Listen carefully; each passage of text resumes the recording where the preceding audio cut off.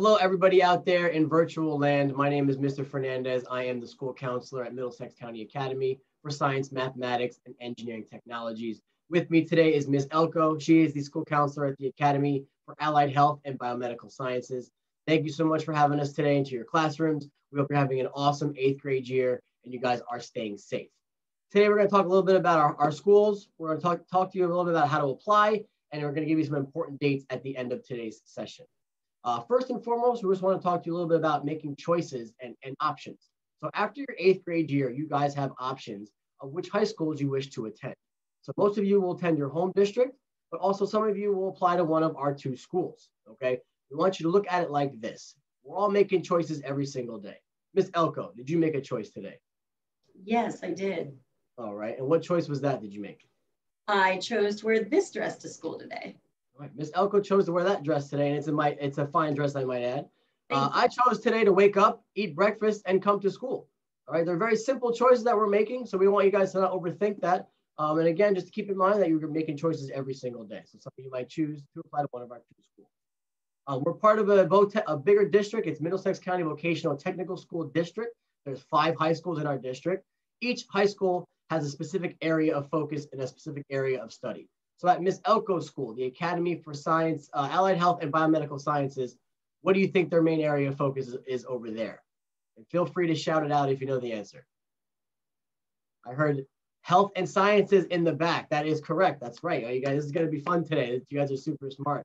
At my school, Academy for Science, Math, and Engineering Technologies, what do you think our main area of focus is? I heard math and science. That's correct. We're keeping it simple for you guys today. So yes, we offer a rigorous curriculum. It's a higher level of learning. All right. Most of our classes here are on AP honors weight. So for some of you that do come here and have been getting straight A's your entire elementary school career, you guys might get your first B. You might get your first C. Okay. But just know that we are a small learning community. There's a lot of help, a lot of good resources and good teachers that are always willing to help. Okay. You're just like any other public school, though. You're going to have your 4 years of English. You're going to have science. You're going to have math. You're going to have history. You're going to have health and phys ed. All right. So we're just like any other public school. We run on a block scheduling here. So some of you guys might have block scheduling currently. Some of you guys might have periods. So what block scheduling is, it's just 2 periods is considered 1 block. Okay. So it's 88 minutes. So at our schools, the main area of focus, you'll have 88 minutes of those classes every single day. Okay. We have sports, we have clubs to offer. Ms. Elko is going to talk a little bit about those 2. But a lot of your questions, the answers can be found on our websites. Okay, we're going to make sure we're going to give your flyers out to your counselors that will have all that information on there. So make sure you grab one after today's session. Ms. Elko, do you want to talk a little bit about the clubs and the sports and a little bit else, a little bit more about our schools? Absolutely. So as Mr. Fernandez was saying, students take 88 minutes of all their core classes. In our school in Woodbridge, our students take 3 sciences a year. So when you guessed that science is a big focus at Woodbridge, that's how much we give. Science is everything. It's 3/8 of your entire year. So the choice is easy. You either love science, or in Edison, you love math.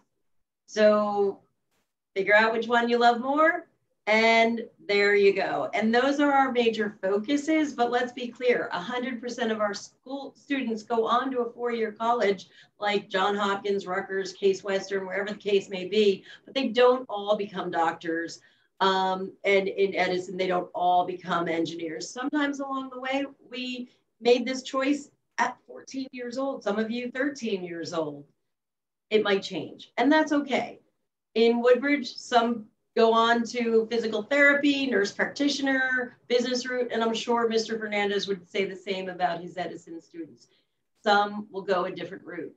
That's okay. That's what making choices in life is all about, and you are lucky enough to be able to make that choice now and learn before you get to college, whether or not this is the true path you want to pursue and the true field you want to pursue. I'm sure most of you want to know, what are we looking for? We're looking for well-rounded, diverse students with a passion for learning. Like Mr. Fernandez said, we are rigorous, we are honors, we are AP, we are dual credit. Particularly, We want you to have a passion for learning STEM.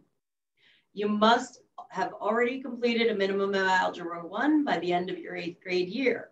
We look for good grades and we look for a good interview. We don't want our students to be all academic and never have fun though. We have clubs and we hope you will be involved in them should you be accepted.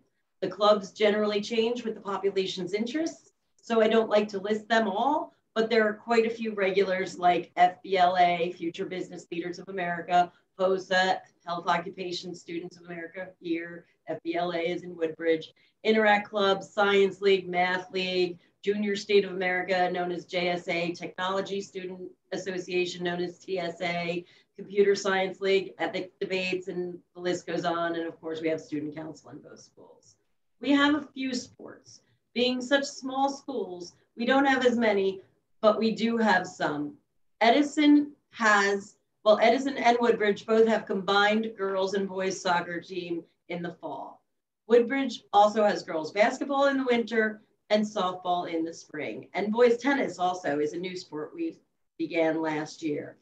Should you wish to play a sport we do not offer, you may do so at your sending district. You don't get cut off from your sending district completely. That's your home school. But your parents would be responsible for getting you to practice, and you're only dismissed early for games. It's a difficult thing to manage, so you'll definitely have to discuss that with your parents if there's a sport we don't offer that you truly want to continue in high school. The last thing I want to say is that if you are considering an academy, you must currently be the cream of the crop of your school. That means you're the top. You're the cream of the crop. You're the top. You're used to getting those A's, as Mr. Fernandez already mentioned, and probably you're the best in your class.